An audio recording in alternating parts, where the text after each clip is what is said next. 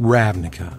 The very name of this block can set the hearts of Magic players everywhere fluttering. Its incredibly unique world is an ecumenopolis, one vast city covering the entire surface of the plane. The set introduced us to the beautiful simplicity of the 10 guilds and their iconic symbols, characterizing two-color pairs like never before. Ravnica redefined multicolor Magic and left such a powerful and long-lasting connection it was revisited 7 years later. But first, we tackle the set that started it all.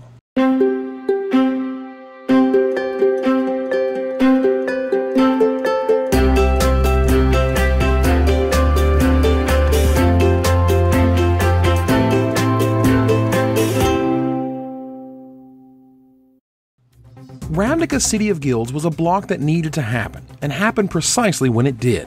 It came off the heels of the incredibly underwhelming Kamigawa block, whose third set, Saviors of Kamigawa, is widely held as one of the worst of all time. Prior to that, Mirrodin block saw the first standard bannings in years. The game needed a shock to the arm, and much like Invasion before it, this multicolor block provided it. The first hint of the set came in the form of a special Ravnica preview on August 18, 2005. Unveiling Temple Garden showed players only one of what would eventually be 10 dual lands, nicknamed Shock Lands, for dealing 2 damage for the privilege of entering the battlefield untapped. For the first time since the game's inception, and the first time since being discontinued after revised, true dual lands would find their way back into Standard. That is, lands that showcased both basic land types in their type line, lands that could be found by fetch lands in older formats, and fixed multicolor mana bases and constructed better than any previous attempt. Forums around the world lit up in excitement as players began to speculate what duels would be in each set, and just what did that watermark behind the text mean anyway. Wizards also produced an animated commercial for the set, the predecessor to our super slick CGI promos we get today. This gem was voiced by Michael Dorn, also known as Worf in Star Trek: The Next Generation. Ravnica, where ancient guilds rule a city that covers the world. For 10,000 years, their sacred laws protected the peace and cast light in the darkness. But nothing lasts forever, not even the guilds of Ravnica.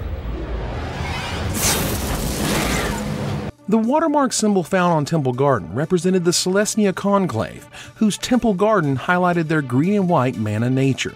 In the first Ravnica set, only 4 guilds were included to let the designers truly showcase their unique mechanics, worlds, and flavor. The Selesnya Conclave, the Boros Legion, the Golgari Swarm, and the secretive House Dimir were all in the set. The 6 remaining guilds would be included in the following sets of Guild Pact and Ascension, with each getting 3 guilds apiece. Each guild would receive their own mechanic, and would only appear in the sets they were featured in. There were no Selesnya cards found in Guild Pact or Ascension, for example. Each guild had a single set in which to shine, and the designers did their best to define each guild and their uniqueness with the space they had. The Selesnya Conclave focused on working together, and taught its members that it's not the individual who was important, it is the group. This was most flavorfully shown in its mechanic, Convoke. With all of your creatures helping to cast your spells, a true synergy of spells and creatures were created, and powerful cards like Court of Calling were the result. Other classic Selesnya spells included Glare of Subdual, Loxodon Hierarch, and Selesnya Guildmage, the latter bringing hybrid mana to Magic for the first time. Hybrid mana was seen as an incredibly unique and stylish way to showcase multicolor without forcing players to actually play multiple colors, an idea that would later be pushed to its extreme in Shadowmoor and Eventide. But in Ravnica City of Guilds, it was used sparingly, as only 3 cards per guild featured hybrid mana costs. Each guild features a leader, and the leader of the Selesnya Conclave is not just one person, of course, but the chorus of the Conclave, a group of ancient dryads. Tolsimir Wolfblood, along with his trusty wolf Vosja, was a guild priest and the Selesnya guild champion. Each guild also features a guild home that helps define it. And for Selesnya, it was Vitu-Ghazi, the city tree. This powerful and flavorful token producer saw plenty of play in Ravnica Standard. Selesnya was the token-focused guild, and its spells showed it. Not only did the Guildmage create tokens, so did its watermark spells and creatures, like Seed Spark, and Celestia Evangel.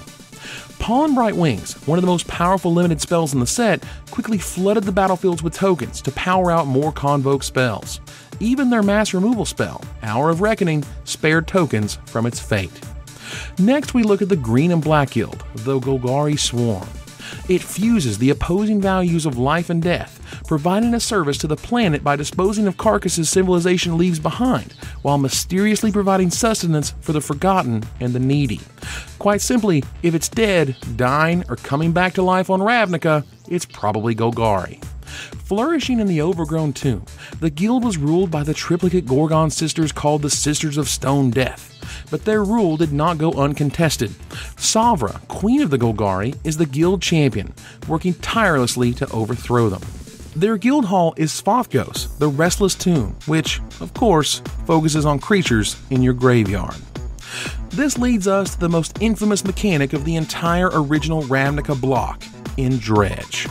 Dredge would use your graveyard as a resource like never before, and powerful Dredge cards included Golgari Grave Troll, Stinkweed Imp, and Dark Blast. While the mechanic was fun and interesting in Ravnica Limited, kept under control due to its varying nature and smaller deck size, later printings of cards like Dread Return, Narcomoeba, and Bridge from Below began to build a beast that was too unwieldy to bear. Soon decks were doing nothing but dumping cards in their graveyard and flashing back Dread Return on Flamekin Zealot by sacrificing 3 Narcomoebas dredged in the process, then using zombies generated from Bridge from Below to kill an opponent in one gloriously overpowered turn. Golgari Grave Troll and Dread Return were banned from the moment Modern existed as a format, and have remained on that list ever since. Manaless Dredge, utilizing Bazaar of Baghdad as both an enabler to get cards in your graveyard from hand and dredge even more, remains a viable strategy in the Vintage format, where the most powerful cards and strategies of all time are showcased. The Boros Legion are the military of Ravnica, the guild of righteous law and fierce justice, keeping the fires of the Sacred Foundry burning bright.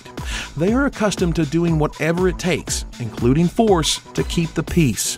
The original Boros Guild mechanic, Radiance, is often noted as a failing of the set, as the mechanic was both incredibly weak in gameplay and not the most flavorful either.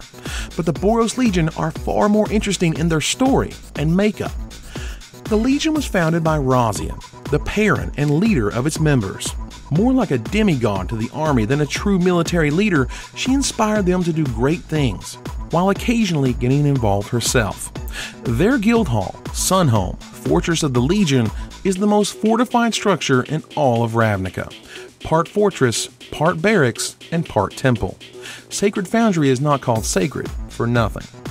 As for leadership, angels are at the top of the guild, including the powerful Firemane Angels, all of whom were made in Razia's image. After that, it gets a little complicated. The Legion is split into 2 groups: the Wojak League, the police force and street constables of the plain, and the Boros Army. Agris Cause is a member of the Wojak League, and it was his investigation, one of his very last before retirement, that sets the plot of Ravnica in motion. A world-weary detective straight out of noir fiction, complete with an ex-wife and a deep distrust of rookies, his character features a couple of twists away from the formula. He's more than a century old, albeit nearing the end of his lifespan.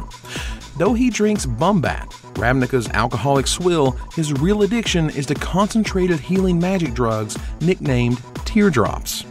Donato Giancola's painting for the card Agris Cause, Wojak Veteran, is actually named Othello after the Moorish captain in the Shakespearean play. While his appearance doesn't affect Agris Cause in the lore, it's worth noting that Agris Cause was the first such major magic character since Teferi. House Dimir is the secret guild of the 10. Publicly, there are only 9 guilds, but when the Dimir are discovered plotting to wreck the guild pact that has held strong for almost 10,000 years, Ravnica is thrown in turmoil. In their watery graves, the Dimir are led by the evil and powerful Zadek, Lord of Secrets, who pulls the strings behind the scenes. The goal of the Dimir is complete and total control, but also complete and total invisibility, often using shapeshifters such as the worm-like masses known as looples to take out and take the place of useful pawns. The looples appear in their true form on only one card in Mind Leech Mass.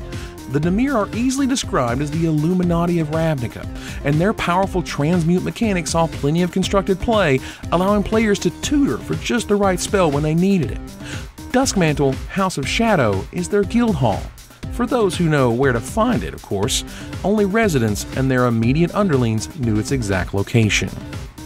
The Dimir are also behind the plot of the set's tie-in novel. While investigating the death of a recent partner, and with said partner along for the ride in ghost form, Agorist Cause uncovers a massive conspiracy. The leader of the Dimir, Zadak, put into place a puppet queen of the Golgari, Savra, and tried to get her into the Selesnya Guild.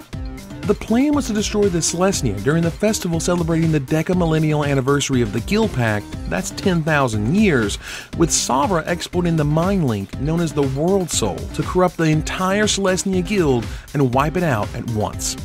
It took Agorist Cause of the Boros Legion to stop the disaster and arrest Zadak, which, unbeknownst to him, triggered a clause in the Guild Pact that soon destabilized and threatened all of Ravnica. Ravnica is a set and block that is full of megacycles. These megacycles cover multiple sets, and all of the guilds feature the same 13 cycles of cards.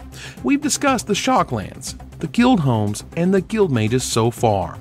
We've also spoken of guild leaders and their champions. So what other cycles are out there? First, we have the Signets. These powerful artifacts are some of the best mana fixing the game has ever seen, and showcase the guild symbol for all color pairs. Speaking of mana, all guilds had their own Karoo lands, also known as bounce lands. Karoo lands first debuted in Visions, where they featured an awkward return an untapped land clause. When the new Ravnica versions were revealed, Karoo was quickly chosen as the nickname for the mechanic of having a land produce 2 mana and returning a land to compensate.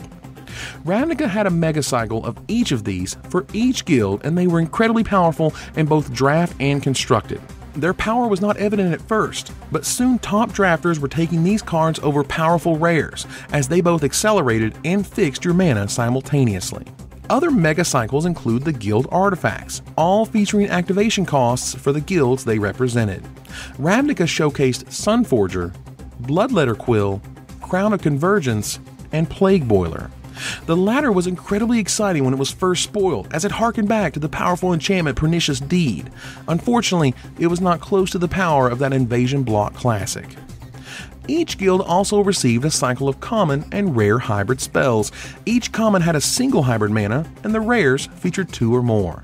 For example, Gaze of the Gorgon was a powerful limited trick, while Gleancrawler was the Golgari rare. Boros continued with Boros Recruit and Master Warcraft, while Selesnya featured Centaur Safeguard and Privileged Position. Dimir completed the cycle with Lurking Informant and Shadow of Doubt. Every guild got their own common gold spell that featured both the mana of the guild and the mechanic on them. Ravnica's included Rally the Righteous, Perplex, Shambling Shell, and Guardian of Vitu-Ghazi. Off-color rares were a highlight, with each guild getting 2 cards of varying rarity and all featuring 2 of one guild color and a single mana from the other half. Boros' cycle include Firemane Angel at rare, while Flamekin Zealot was uncommon. Dimir has Clutch of the Undercity and Mindleech Mass. Selesnya had Congregation at Dawn and Phytohydra, while Golgari completed the cycle with Drooling Grudion and Graveshell Scarab, the latter a card that made some small waves in Constructed. Each guild features a cycle of off-color activated permanents, for example, Transluminant and Votary of the Conclave. Boros featured Ordrune Commando and Screeching Griffin, while Dimir showcased Tattered Drake and Roofstalker White, both very powerful and limited. Golgari switched it up a bit, as it had Mortipede, but instead of an activation for its other half, it was a mana producer in the form of Elves of Deep Shadow, a card that hadn't seen print at the time since the Dark. The final Mega Cycle included a series of allied boosting spells, such as Vigor Mortis and Rolling Spoil, cards that got an additional boost if you played the spell using the other half of the guild's mana. Boros included the very powerful limited bomb of Flash Conscription and powerful trick of Boros Fury Shield, while Dimir's first pickable was always Ribbons of Night. Induce Paranoia, while interesting, was never quite as playable.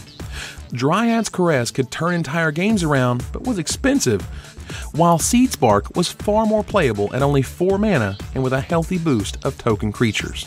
But even a set built around guilds isn't just guild cards. There was a full aura sub-theme to the set, where powerful enchantments ran rampant, providing boosts like never before. A full cycle of enchantments gave you bonuses when you played them, such as Fists of Ironwood and Galvanic Arc. Cards like Aura Touch Maged would go find them, and monsters like Bramble Elemental received bonuses for being enchanted with them. There was also a complete cycle of newly minted hunted creatures, including the Lamassu, whose creature type debuted in this set. Hunted Phantasm, Horror, Dragon, and Troll filled out the cycle. Despite their incredibly unique and fun nature, very few saw constructed play, and the design has not been revisited since. Dark Confidant made its debut in Ravnica and became a multi-format all-star soon thereafter. Also known as Bob, it gets that nickname due to the face of Bob Maher, the winner of a Magic Invitational whose first place prize put his likeness on the card and contributed to its design. It was later reprinted in Modern Masters, but to much chagrin, it featured a new, non-Bob Maher character.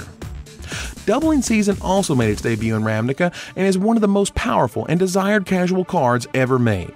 A card that is basically impossible to reprint in Standard due to the existence of planeswalkers who wouldn't show up for another 2 years, it remains one of the most valuable cards in the set, and was later reprinted as a Judge foil, and again using the same artwork in Modern Masters. For the first time in the history of the game, Birds of Paradise was not included in a core set. Instead, it was printed in Ravnica. This powerful mana producer and accelerant fit perfectly in the multicolor world Ravnica provided, and quickly returned to the core set with 10th edition. It was later reprinted in Magic 2010, 2011, and 2012, where it has laid dormant ever since. The powerful counterspell Remand was printed here, and quickly became recognized as one of the most powerful counterspells unleashed in some time. It immediately became a staple in Standard and the extended formats of its era, and remained so for as long as it was legal. Blazing Archon, while debuting the creature type Archon to Magic, also became a go-to reanimator target for many thanks to its unique ability and huge evasive body. Watchwolf blew the minds of many when it was printed, a push in power level so drastic that many couldn't believe it. Previous cheap 3/3s such as Albino Troll or Rogue Elephant came with a significant drawback, but Watchwolf's did not. Lightning Helix debuted in Ravnica and quickly saw constructed play for its existence in Standard. It was paired with Isochron Scepter in the extended constructed format, and between Lightning Helix and Orm's Chant, it remained a staple of the format until Modern replaced it years later. But the heart of Ravnica, and the reason it resonates with so many, is not just card power level. It is the incredibly thematic design, the mechanics that tie so flavorfully into each guild, and the ability for all Magic players to identify and be proud of the guild they represented. Guild symbols have quickly become ubiquitous in Magic, with many players getting tattoos of the guild that describes them and their playstyle the most. Ravnica City of Guilds was a massive success by any measure. Players returned to the game in droves after the mistakes of Mirrodin and the underwhelming impact of Kamigawa. It ushered in a new exciting era for Magic and is a hallmark in good game design, not just Magic design. And we're not done yet, with both the cards and the story, because a guild pact is being broken, and the tale of Ravnica is just getting started. Thanks for watching. Did you enjoy this episode? Help me make more by supporting the show over at Patreon. Sponsor the content you enjoy so I can keep making it. Patrons get to see the episodes before anyone else, get their names in the credits, and more. Head on over to Patreon and I'll see you guys there.